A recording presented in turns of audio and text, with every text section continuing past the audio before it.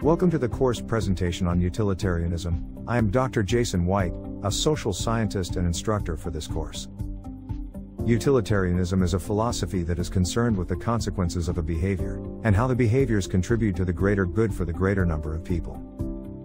David Hume was a Scottish philosopher, credited with bringing utilitarianism forward. He focused on useful consequences of actions, or utility. Maximizing utility means using the greater good for the greater number of people. I want to emphasize this point. Utilitarianism is about the greater good for the greater number of people, and the consequences of an action are analyzed on how it benefits the greater number. Utilitarianism is often referred to as consequentialism as a result of this.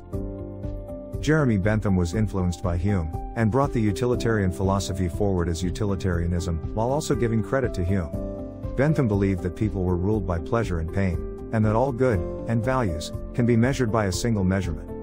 He believed that laws and policies thought to be bad, were bad, in terms of right and wrong, because they failed to maximize utility, leading to unhappiness without compensation. Additionally, Bentham also believed that laws and policies may have been relevant at the time they were developed, and should be revisited from time to time. Bentham believed that when people promoted greater good, they were in turn helping themselves. He also acknowledged that people sometimes act benevolently to consider the overall good instead of what benefits them best. He believed that rules could be overridden when the promotion of good was at risk. John Stuart Mill was a follower of Bentham. Mill believed that an individual could engage in pleasure and that it could still contribute to the greater good. Mill believed that pleasures could be rated or organized as most preferred to least preferred, and these higher pleasures would still be considered to contribute to the greater good. Additionally, he believed the individual will always choose the higher pleasure, which would create the majority, and could be used as a guide when making decisions. Mill believed that happiness existed without pain, while unhappiness existed with pain. Both Bentham and Mill were interested in social reform and attempted to develop or build on classical utilitarianism to influence policy and law.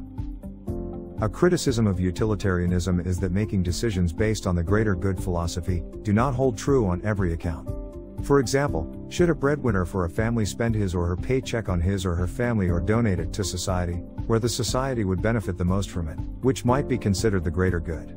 There are two types of classical utilitarianism. Act utilitarianism is the act that is right when it maximizes the good as much as the present alternatives, and rule utilitarianism, which maximizes the good for the greater good of the group, of which the individual is a member.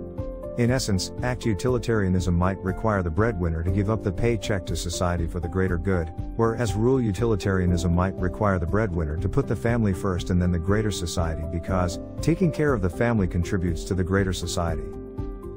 To summarize, utilitarianism is an ethics framework that focuses on consequences of an action and how the greater good benefits the greater number of people. That concludes this presentation. Thank you for watching.